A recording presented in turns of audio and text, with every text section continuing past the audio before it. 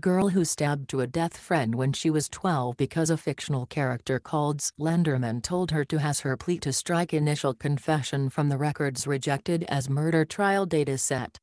A trial date has been set for a 15-year-old girl accused of stabbing her classmate 19 times to appease fictional internet character Slenderman. Two motions filed by the attorney for Anissa Weier, one of the two girls accused of the crime, were denied in court on Monday as the case proceeds.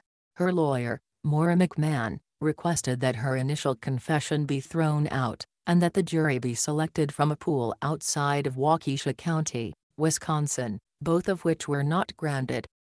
When Weier was arrested for the stabbing of her friend Peyton Leutner in 2014, she told investigators that Slenderman told her to. The judge's striking down of her attorney's request means that the trial can proceed using Weier's original confession. However, McMahon said she wasn't surprised by the court's ruling. A similar motion for the other suspect in the case were denied last week, Fox 6 reported.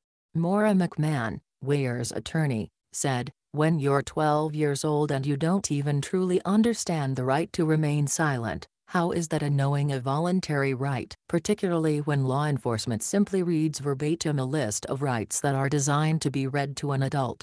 The presiding judge Michael Boren disagreed, saying that the girl made the statement of her own volition. He said, "The interview was voluntary. The statements were voluntary. It was not in a coercive or police conduct situation." Boren also ruled that the jury for Weier's trial would be chosen from a pool of candidates in Waukesha County, despite the trial being widely publicized.